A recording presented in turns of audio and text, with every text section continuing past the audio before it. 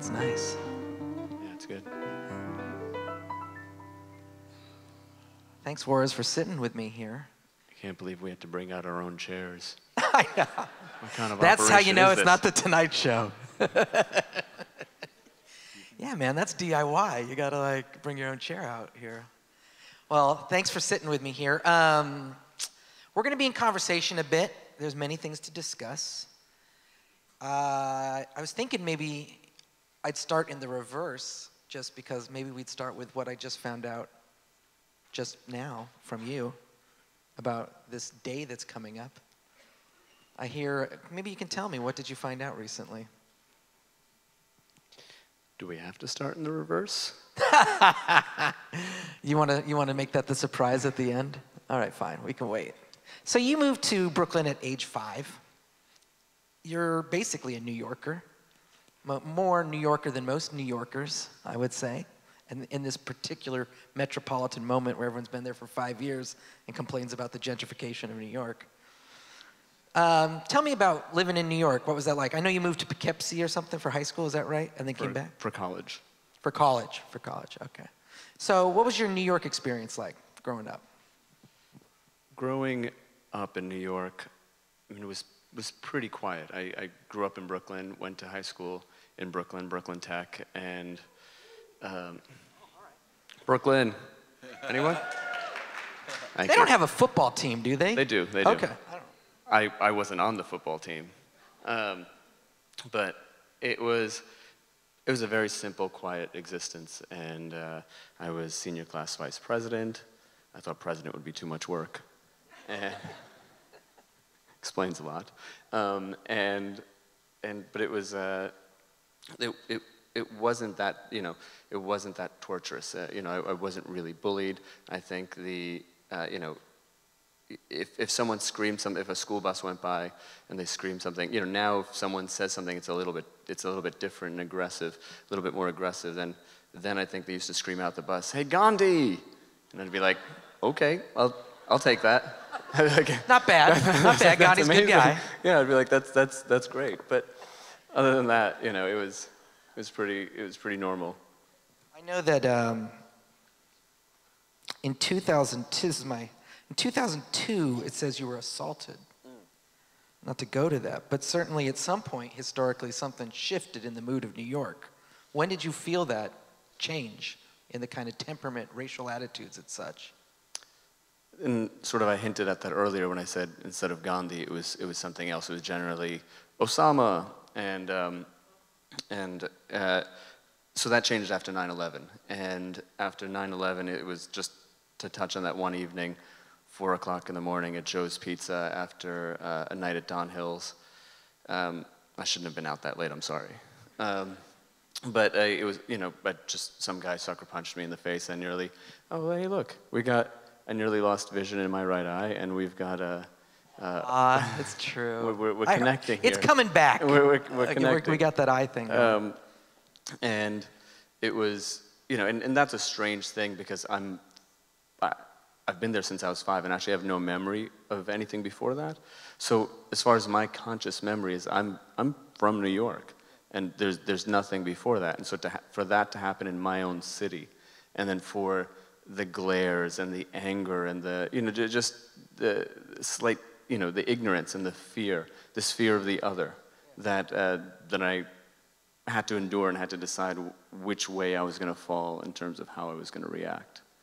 I read that 70% of Americans can't identify a Sikh as a Sikh. That it's not, I guess it's not in the popular consciousness of sorts in American. How did that feel for you to just be like suddenly like aware that, for example, wearing your turban was a choice as opposed to just something you would do? Do you know, like that at some point you were like, oh my gosh, I got to leave the house and I'm going to have to face this city in a way that was different pre-9/11. Well, I think the turban doesn't make me more religious, doesn't make me more spiritual. It's what I do. It's a reminder of it, of what it could mean. And this is exactly when it's for. It's not for when it's quiet and everything's fine. this is when it's for, is when you are tested, when you are questioned, when your community, when other communities are questioned and pushed and bullied, and that's when you're supposed to stand up.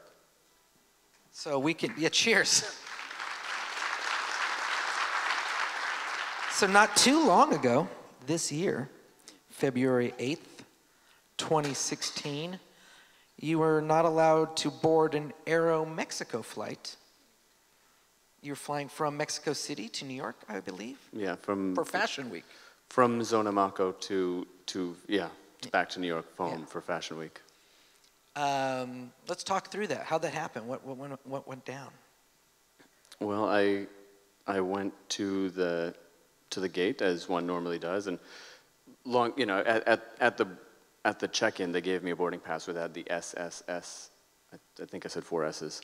SSSS, and it means secondary screening, and so I normally get that, and I'm always like, every time I get that, oh, another random search. I was like, this is exciting. I can't stay quiet. I'm always, the best was after Inside Man, after we had filmed Inside Man, I'd always say to the security whenever they're doing a secondary search or random search, I was like, oh, I think there's a movie you'd really like.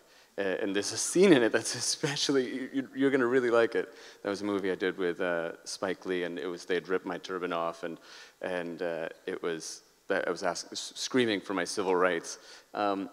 So they didn't let me on the plane. And it's slightly happened before where they've said, remove your turban, and I always say no, because I know my rights and where they fall and nothing beeped. If something beeped in my turban, I'd want to know what it was too, in all honesty. But thankfully nothing had beeped, and so I said, yeah, I mean, I want to be safe too.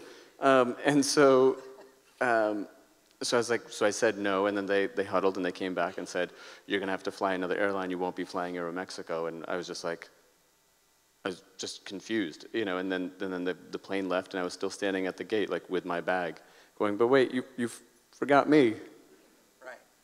And then I'm sure word at some point got out that they're like, there's this guy that's in all these Wes Anderson movies, and he's very famous, and you gotta get him on the plane. We've got a real PR nightmare here, Aeromexico, right? Yeah, I think it happened about an hour later where I had a bunch of guys in suits coming to me with boarding passes galore. Like saying, whichever airline I'd like to fly, and just like handing them to me. And, I think they realized they might have, were barking up the wrong tree on this one. And it wasn't, I hadn't intended on, I was just going to the airport to go home. I had a great time in Mexico, and it wasn't like, this wasn't a time for social change. It was a time to get home and see my friends and family. Like it was going home.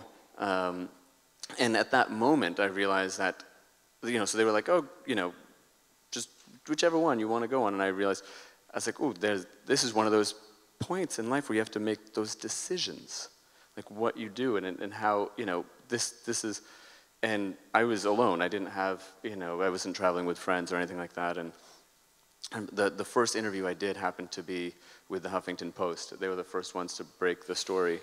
And I remember I was doing the interview behind the bathroom wall, and the guys in suits were on the other side. And so every now and then I'd peek over the wall, make sure they were still there, and then I'd go back and do my Huffington Post interview behind.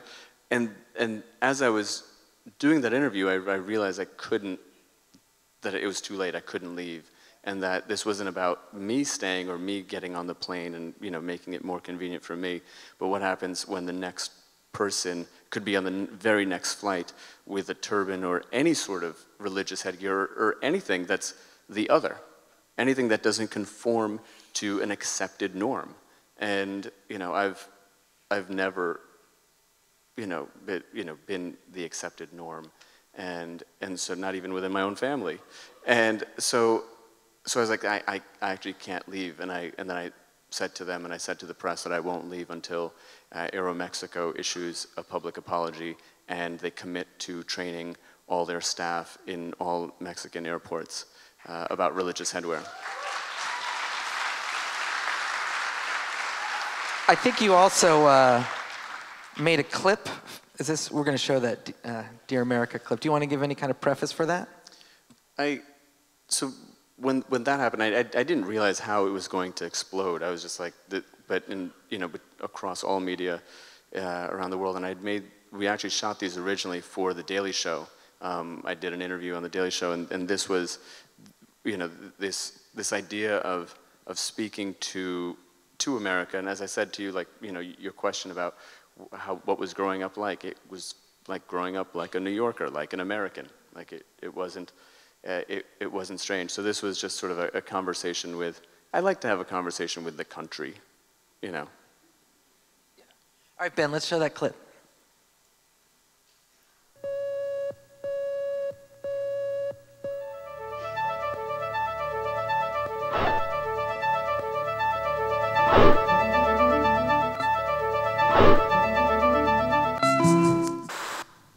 Dear America, I've got some shocking news for you. You should probably sit down for this. Are you ready?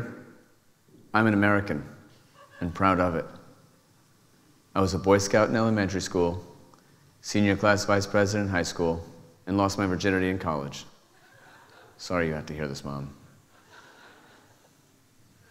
I also happen to be a Sikh, the world's 5th largest religion. The turban on my head represents my commitment to justice and equality. It represents my commitment to humanity. I'm your neighbor. Let's hang out. Maybe we could go get a smoothie. Love, Waris.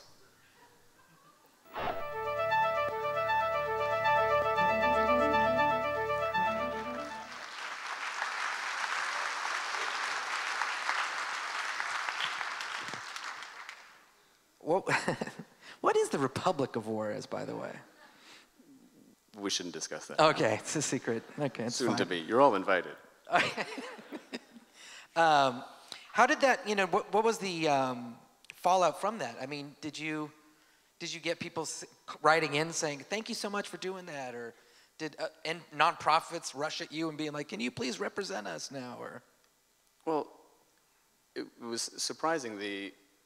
I approached it the only way that I knew how, and the way I've approached everything that I've ever done, and that's with some sort of, instead of being angry at the Aeromexico, or I approached it with this idea of compassion, trying to understand where they were coming from. They didn't know it. They weren't educated. So this idea of education over ignorance, knowledge over darkness, and that was sort of my approach, and the way I approach everything in all my work is truthfully through love. And I was like, that's how I'm going to approach this. And it's okay, Aeromexico. And I was kind of always in the press being, you made a mistake. I was like, I always make mistakes. You can ask any of my ex-girlfriends. I said that repeatedly in every form of media. That was sort of my apology, my way to apologize. But and so, I think that's what caught people off guard. Instead of being angry and like going, this was like, no, we can get through this together. Like, hold my hand and I'll walk you through this. It's kind of easy. We learn and we grow together. it's really effective. I mean, it's funny because we were just talking about journal repay before this, but there's a certain connection to there in terms of a kind of cultural affinity that people get, and it doesn't freak them out, and then you walk them along. You are also a jewelry designer. You have House of Juarez, and you are a man about town in the fashion world. I was going to talk about that for a second because, it's funny. Forever I've lived in a little activist land, which is like scrappy, not always the most fashionable land. Yeah, no offense. I'm sorry. I'm trying. But I was wondering about you straddle many spheres. Certainly the fashion world, for many activists, feels like a very different universe. It feels very wealthy. It feels very disconnected to the world they know. Well, how do you navigate that personally, and also, what do you say to activists that feel like that fashion world is completely not their space? Well, I believe in change from within, and so instead of talking to people or talking at people, it's from within. And I sort of fell into all the things that I do, whether it's film or fashion, but the truest, what drives me is the idea of humanity, and that's why I love craft and making things with craftsmen around the world. It's the people that I meet that make those things, but it's really about change from within. People are more apt to listen when you're, when you're on the same level, same page, they're like, oh, and they're more open to that conversation. It's really about creating a space for dialogue. That's all it is. It's removing this fear of the other, right? I felt like I've always been elementary school. I was the only one that was Sikh, in high school and college, and so I've always been the other. And and over time, it was just funny. I'd always be stared at, and now I'm still getting stared at, but I just never know if it's because I'm the other, or it's like they've seen a film that I've done, or it's like yeah, it's just same thing. So I've had this since I was a child. What do you, not to get too deep into it, but certainly the Trump campaign has really, it's an old playbook. I'm sure like many politicians open up, they're like, I'm desperate, let's go with the racist thing. But how does that affect you? Because it's not just the rise of, it's not just xenophobia as a thing, but it's also the disconcerting feeling I think a lot of us have of how popular or dismissive people are of that. They're like, well, he's speaking locker room talk or something like that. Like this phrase of locker room talk implying that like most Americans are talking like this secretly or with their boards. What do you think of all that? First of all, there's no locker rooms back there. I just want everyone to know that. This thing of it's beyond racism. It's anti-humanitarian. It's not.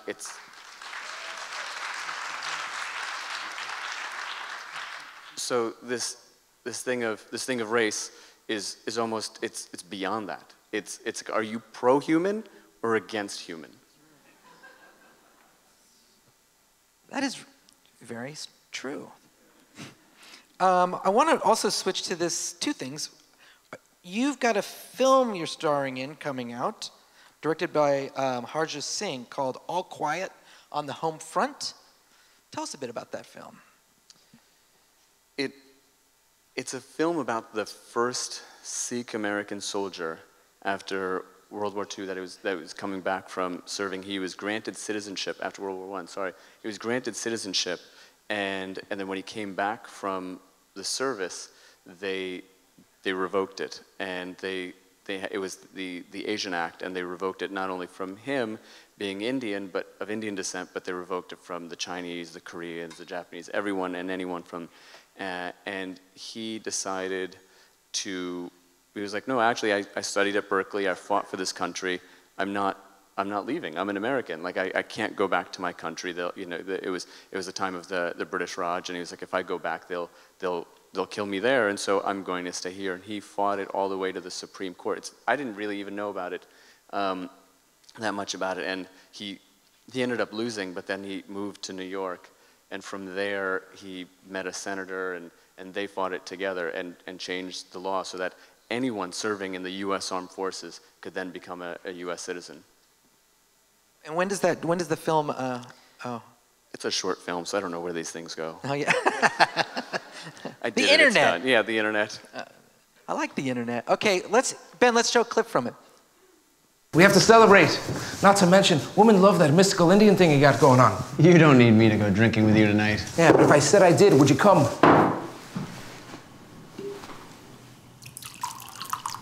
Look, I don't know what's going on. I mean, you're staying. We won. Are you sure we won? What is all this?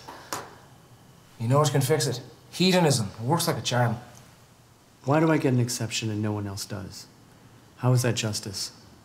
Since when does justice have anything to do with the law? I can't accept this in good conscience. Not while thousands of Asian soldiers like me are losing their homes. The law needs to change. There's no other way. Thomas, we have to petition the Supreme Court. Okay, you're tilting at windmills. I'm only here because a state judge granted me an exception. Any other judge could just as easily take that away. It won't be truly free until the law changes. You know this, Thomas. Look, this won't end well, you know. We have to try. What's all this we business, eh? I can enter bone in your house from all the legal fees I could charge you. You can have this house if it means I get a home. Do you have to be so sentimental all the time? I can't help it. Oh, come on then. The law isn't changing itself.